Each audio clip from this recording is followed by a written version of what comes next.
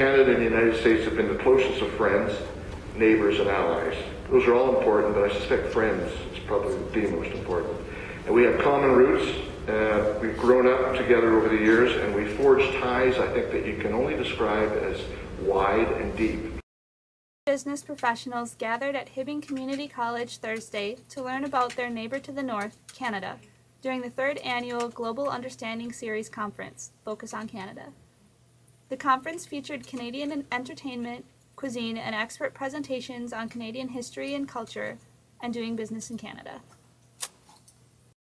Tom Brokaw said, our countries have the biggest two-way trading relationship in the world. That's right, simply, it's the biggest. Canada and the United States trade far more than the United States trades with China. In fact, if you take American exports to Canada, they are more than the combined exports that you sell to China, Japan, Germany, and the United Kingdom. And that's in the market. Geography has made us neighbors, history has made us friends, economics has made us partners, and necessity has made us allies. Those whom nature hath so joined together, let no man put asunder.